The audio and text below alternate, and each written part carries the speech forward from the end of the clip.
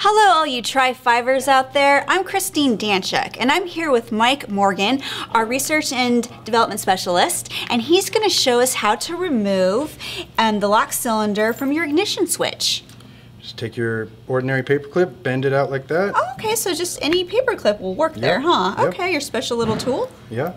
Then you put the key in the lock position, put the paper clip in the little hole. You can feel the spring-loaded pin inside there, and then turn it counterclockwise, give it a little pressure, and it'll pop right out. Okay, great. Okay, thank you for that tip, Mike. Thank you for watching, and until next time, good luck with that restoration.